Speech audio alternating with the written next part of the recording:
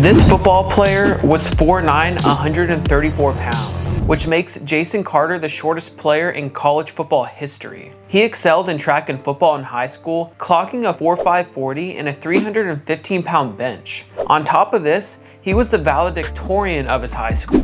Unfortunately, his size kept him from playing college football at Rice University until he decided to walk on. He actually made the team and had to balance the schedule of a college athlete and a computer engineering student. He was on the travel squad his final 2 years and eventually got a chance to run the ball. How about this?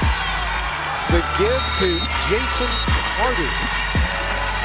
He received a huge fan reaction and has inspired the team ever since he stepped on the field. And he is now doing great things at Amazon as a software engineer. The smallest guy that's going to most likely be out there, but that doesn't mean that I have to be the smallest guy. That means I still have to be at the standard.